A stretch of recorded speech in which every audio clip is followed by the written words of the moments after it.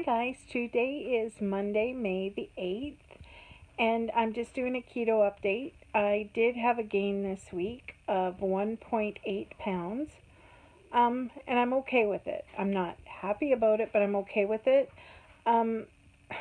Basically, I've proven once again, and I know this, so I don't know why I don't do it, but I know that you have to eat to lose weight, and I haven't been. I've been getting very few calories, like around 800, as I've mentioned before, and that's just not good. So this week I'm going to try extremely hard and be very conscious of it and try and get 1200 calories in. So far today I have had my bulletproof coffee, which it is so good, and I did have salad for lunch. It was good for a salad. But I made something really neat for supper. I will probably maybe take a picture and put it on my Instagram. It is basically a Reuben sandwich without the bread. So it's a Reuben casserole. And it was super easy to make. You just tear up your corned beef, add sauerkraut.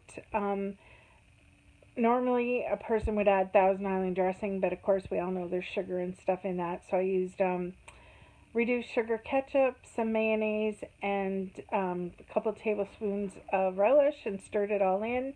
Added some cheese, put it in a casserole dish, and then I cut up some provolone cheese that I had in the fridge and put it on top.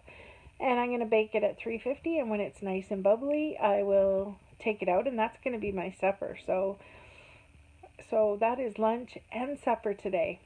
But anyway, that is what I'm supposed to do. So let's see if this week coming up is different and my weigh-in will be different.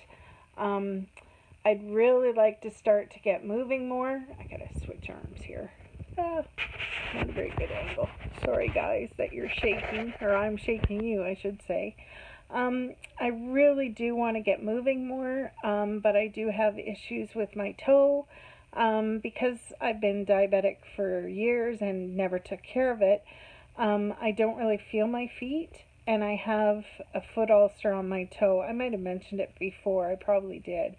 But anyway, it is opening up on me, and it's bleeding when I put weight on it because there's so much weight that I am putting on it. So that's not good. But I do want to get moving. I want to take my boy for walks. So I got to get this toe healed up. I don't see about it till June 5th, but hopefully I can get the bleeding stopped, and stopped for a while before that. It has died down compared to what it was, so that's wonderful. So yeah, that's just my weekly weigh-in update. It wasn't a good cheery one, but it wasn't that bad either. My choices last week were good. It was just the lack of calories, and it's coffee. I think I just love to drink coffee, and seriously, I could easily have my bulletproof coffee in the morning, then switch to just regular coffee with my sugar-free Coffee Mate or what have you in it, and I drink coffee and I'm not hungry. So yeah, I am cutting back on the coffee. I'm going to try and just have one coffee a day as my bulletproof coffee, and then I'm switching to water because I need to up that as well.